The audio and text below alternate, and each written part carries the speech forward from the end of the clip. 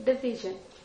For division of natural numbers, we need two natural numbers and a division operator, which is written as this sign. For example, 134 divided by 2 for calculation. 134 divided by 2.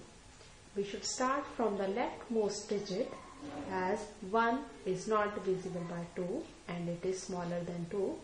We take first two digits. Now 13 is not divisible by 2. So we have to find the smallest nearest number to 13 which is completely divisible by 2, and the number is 12, which is completely divisible by 2 at 6. Now subtract 12 from 13, it gives us 1 as remainder. Now write the next digit next to the remainder. It gives us 14.